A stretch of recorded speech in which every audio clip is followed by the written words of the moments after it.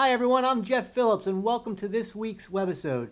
Every week I bring in a different business to help share tips and advice within their profession, and hopefully you find it interesting and helpful. Today I have Jim Enright, and Jim, welcome to the show. Thank you, Jeff. So glad to be here. Yep. And why don't you explain to the viewers a little bit about yourself? Okay, great.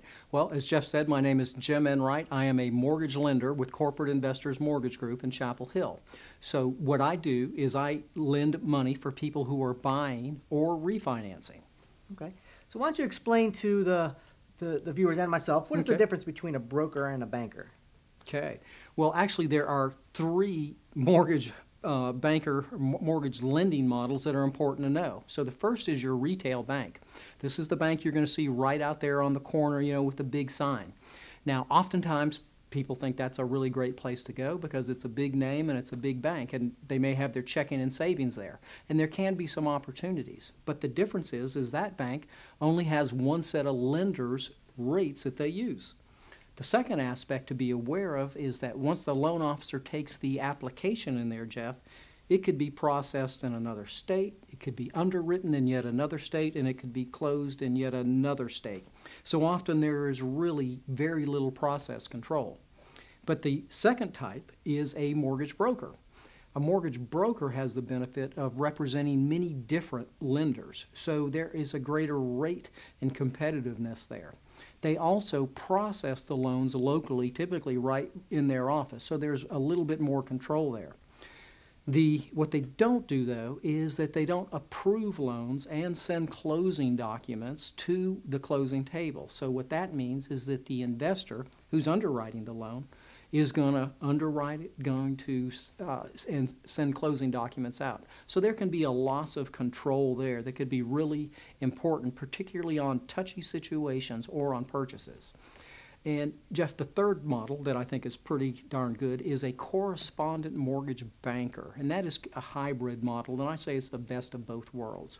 And what a correspondent mortgage banker does is they lend their own money. So not only does a correspondent represent many national banks, and frequently it's the same big banks that are on the corners, but they process the loans in-house, they approve the loans in-house, and they send the closing documents and the check the closing right locally from their office. So for instance, in our case, that's Chapel Hill or Raleigh. But it could, depends on where the correspondent banker is from. So the important thing for a borrower is control in the process. The other aspect that is important for the borrower, though, Jeff, is that because our investors are only sending a send your new mortgage payment here letter to their customers, they always give us the absolute lowest interest rate. So there's a competitive advantage there also. So that's the three mortgage banking models that it's important for consumers to be aware of. Okay, great. Well, if a consumer is looking to purchase a home or even refinance, where should they start the process? It's really important to start really in the planning and in the thought process. So there are a lot of moving pieces to a mortgage process actually during the assembly line process, but outside with the consumer, it really begins with understanding where they are right now in their life and where they'll be in the next 5 to 7 years. So for instance, Jeff, sometimes buying a house and getting into it with the minimum down payment is important. Other times, if there is, for instance, a lot of debt, for instance, student loans, I see a lot of student loan debt, sometimes the goal is to really pay that off faster. And on the other side, somebody may have children that are going to college in the next, 5 years, 8 years, 10 years, and they want to save up and pay as much cash for it. So understanding this, am I going to be retiring in the next 15 years and want to time the payoff? All these are the various little pieces to the puzzle, and once those are identified, it's much easier then to pick out and decide upon the program, the amortization, down payment, and all those other options. Okay. So planning is where it begins. Yeah, it's very important. Yeah. So let's say if a borrower is looking to purchase or refinance, what do they need to know about interest rates or closing costs? Well, First of all, they can be very confusing, even for lenders, I'll have to say. And for the poor consumer who's out looking on the internet, looking at interest rates, and then calling around, it can be even more confusing. So what I would say to that is the lowest interest rate isn't necessarily the least expensive rate for you.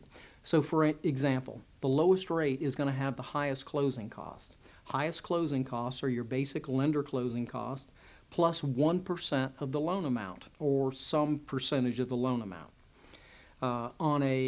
Depending on the loan size, that could be anywhere from $4,000 to $6,000 or $8,000. The next option is a low closing cost option, Jeff, and that is a loan with no origination fee. That might be 1/8% higher. The third option, though, is what I call a no closing cost loan.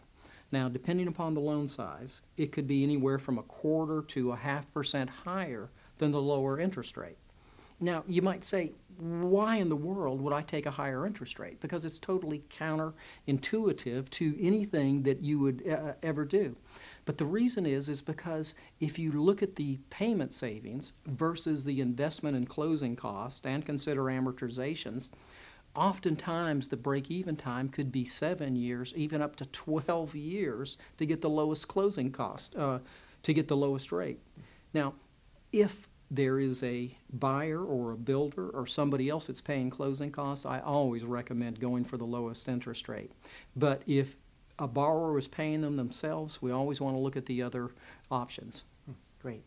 Well, great. Well, thank you very much, Jim, and I appreciate you coming in today. If you all out there are interested in learning more about Jim and his company, I will put the website at the end of this video. But before that, I just want to give Jim a quick testimonial. As he knows, we recently financed our home. It was a fantastic transaction. I've done it 2 times before, and this was definitely the smoothest refinance that we had done to date. And if you want good service and a job done right, contact Jim Enright. Now, if you have found that this video was valuable to you and it's your first time hanging out with us, I'd love to have you subscribe to infocusstudios.com or at infocusstudios.com or here on the Infocus Studios YouTube channel. And feel free to leave any of your comments below this video as well. All right, thanks again and see you next time.